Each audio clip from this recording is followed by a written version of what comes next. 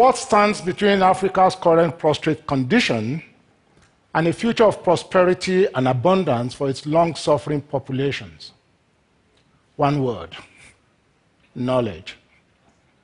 If Africa is to become a continent that offers the best life for humans, it must become a knowledge society immediately. This is what I have called Africa's knowledge imperative. Our universities must reduce emphasis on producing manpower for running our civil society, our economy, and our political institutions. They should be dedicated mainly to knowledge production. What sense is there in producing civil engineers who are not supported by soil scientists and geologists who make it their business to create knowledge about our soil and our rocks? What use is there in producing lawyers without jurists who produce knowledge of the underlying philosophical foundations of the legal system? We must seek knowledge. We must approach the matter of knowledge with a maniacal commitment without let or hindrance. Though we must seek knowledge to solve problems we know of, we must also seek knowledge when there is no problem in view, especially when there is no problem in view. We must seek to know as much of what there is to know of all things, limited only by the insufficiency of our human nature, and not only when the need arises. Those who do not seek knowledge when it is not needed will not have it when they must have it. The biggest crisis in Africa today is the crisis of knowledge: how to produce it, how to manage it, and how to deploy it effectively. For instance, Africa does not have a water crisis. It has a knowledge crisis regarding its water, where and what type it is, how it can be tapped and made available where and when needed to all and sundry. How does a continent that is home to some of the largest bodies of water in the world, the Nile, the Niger, the Congo, the Zambezi, and the Orange rivers, be said to have a water crisis, including in countries where those rivers are? And that is only surface water. While we wrongly dissipate our energies fighting the wrong crisis, others who invest in knowledge about us are busy figuring out how to pipe water from Libya's aquifers to quench Europe's thirst. Such is our knowledge of our water resources that many of our countries have given up on making potable water a routine presence in the lives of Africans, rich or poor, high and low, rural and urban. We eagerly accept what the merchants of misery in the Global African Studies Safari Professoriate and their aid-addled, autonomy-fearing African minions in government, universities, and civil society tell us regarding how nature has been too stinting towards Africa when it comes to the distribution of water resources in the world. We are content to run our cities and rural dwellings alike on boreholes. How does one run metropolises on boreholes and wells? Does Africa have a food crisis? Again, the answer is no. It is yet another knowledge crisis regarding Africa's agricultural resources, what and where they are, and how they can be best managed to make Africans live more lives that are worth living. Otherwise, how does one explain the fact that geography puts a source of the River Nile in Ethiopia, and its people cannot have water for their lives? And the same geography puts California in the desert, but it is a breadbasket. The difference, obviously, is not geography. It is knowledge. Colorado's aquifers grow California's pistachios. Why can't Libya's aquifers grow sorghum in northern Nigeria? Why does Nigeria not aspire to feed the world, not just itself? If Africa's land is so poor, as we are often told, why are outsiders from the United Arab Emirates all the way to South Korea buying up vast acreages of our land to grow food, no less, to feed their people in lands that are truly more geographically stinting? The new landowners are not planning to import new topsoil to make their African acquisitions more arable. Again, a singular instance of knowledge deficiency.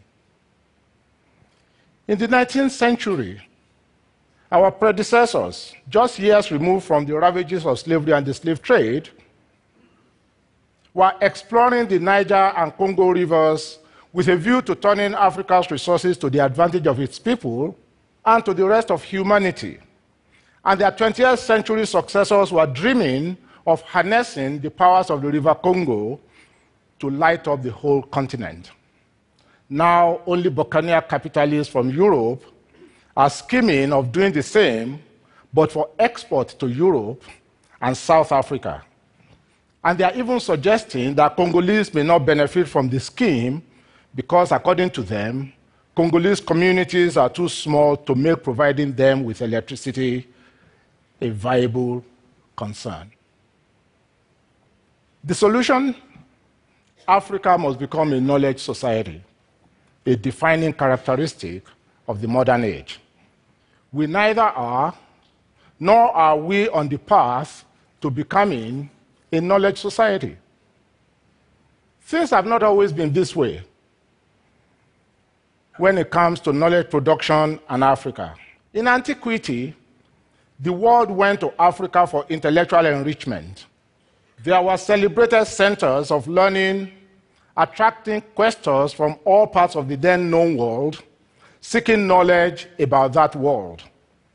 What happened then has implications for our present.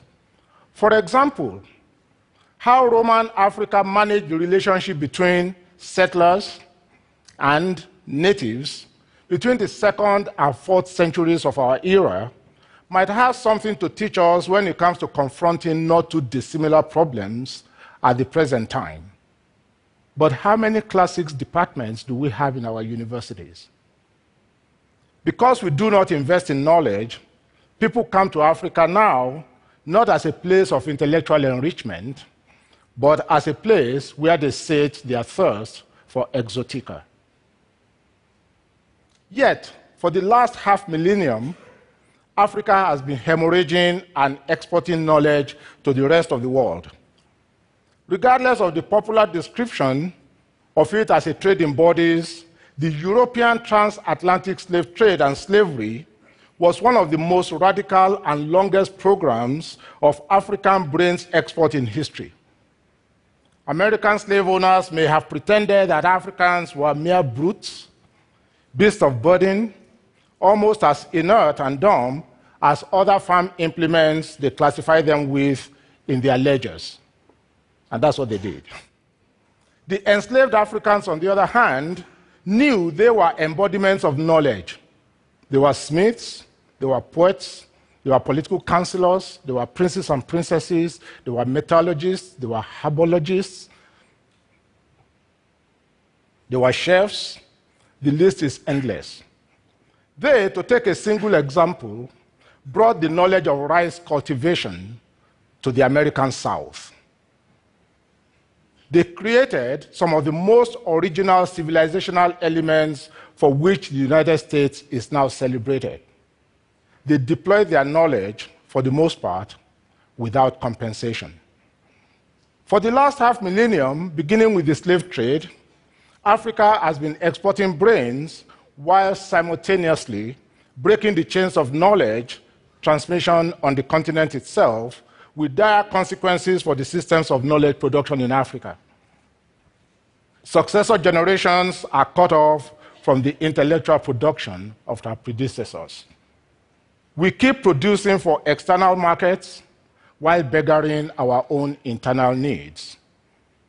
At present, much of the best knowledge about Africa is neither produced nor housed there, even when it is produced by Africans. Because we are dominated by immediate needs and relevant solutions when it comes to what we should know, we are happy to hand over to others the responsibility to produce knowledge, including knowledge about, of, and for us, and to do so far away from us.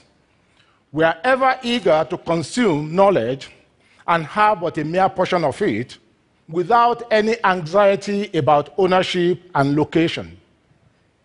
African universities are now all too content to have e-connections with libraries elsewhere, having given up ambitions on building libraries to which the world will come for intellectual edification. Control over who decides what should be stocked on our shelves and how access to collections should be determined are made to rest on our trust in our partners' good faith that they will not abandon us down the road. This must change. Africa must become a place of knowledge again. Knowledge production actually expands the economy. Take archaeological digs, for instance, and their impact on tourism. Our desire to unearth our antiquity, especially those remote times of which we have no written records, requires investment in archaeology and related disciplines, e.g., paleoanthropology. Yet, although it is our past we seek to know, by sheer serendipity, archaeology may shed light on the global human experience and yield economic payoffs that were no part of the original reasons for digging. We must find a way to make knowledge and its production sexy and rewarding. Rewarding not in the crass sense of money-making, but in terms of making it worthwhile to indulge in the pursuit of knowledge, support the existence of knowledge-producing groups and intellectuals, ensuring that the continent becomes the immediate locus of knowledge production, distribution, and consumption, and that instead of having its depositories beyond Africa's boundaries, people once more come from the rest of the world, even if in virtual space, to learn from us. All this we do as custodians on behalf of common humanity. Creating a knowledge society in Africa, for me, would be one way to celebrate and simultaneously enhance diversity by infinitely enriching it with material and ideational artifacts, artifacts that we furnish by our strivings in the knowledge field. Thank you very much.